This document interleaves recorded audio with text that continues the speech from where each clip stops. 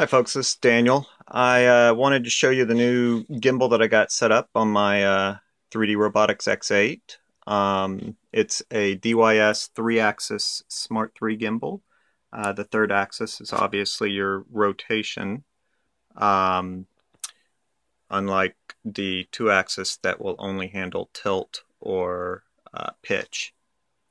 So I've got it configured right now to the best of my ability. The base cam controller that comes with the DYS gimbal has the firmware 2.3 B5, which has an unfortunate bug. You cannot set the yaw min angle for the RC control, which means that it is always its default of -45.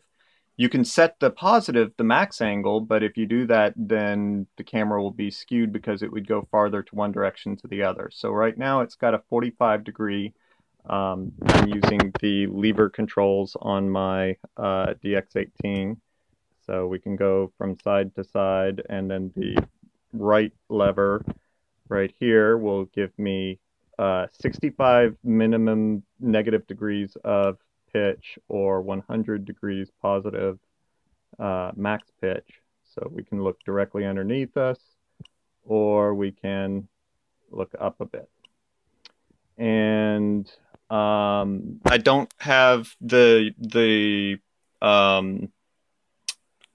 roll channel configured right now because I don't need to control yaw. I'm fine to let the gimbal take care of that. Speaking of which, obviously the big thing with the gimbal being three-dimensional is that it will stay focusing the camera on whatever, no matter what angle it's at. I have follow yaw configured, so if the thing rotates, it will slowly catch up with it, rather than locking in one spot where if you turned without the follow yaw, if you turned the multicopter around, the camera would be still facing this way, which works great up to a point, but then the cables get tangled.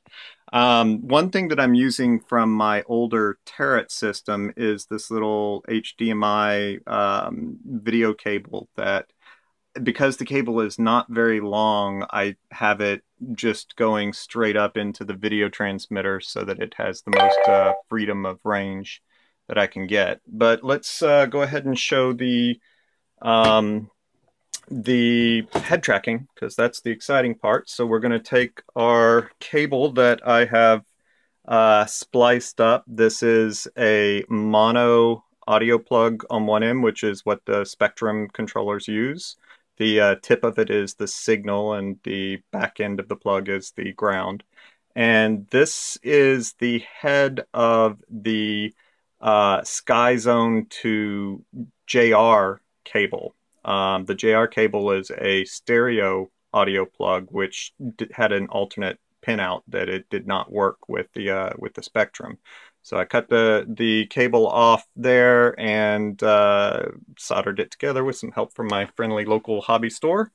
And we're going to plug this into the trainer port. Give me just a moment.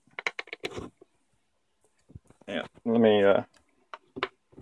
And then on the other end, we're going to grab the goggles and we're going to plug the cable into them right here.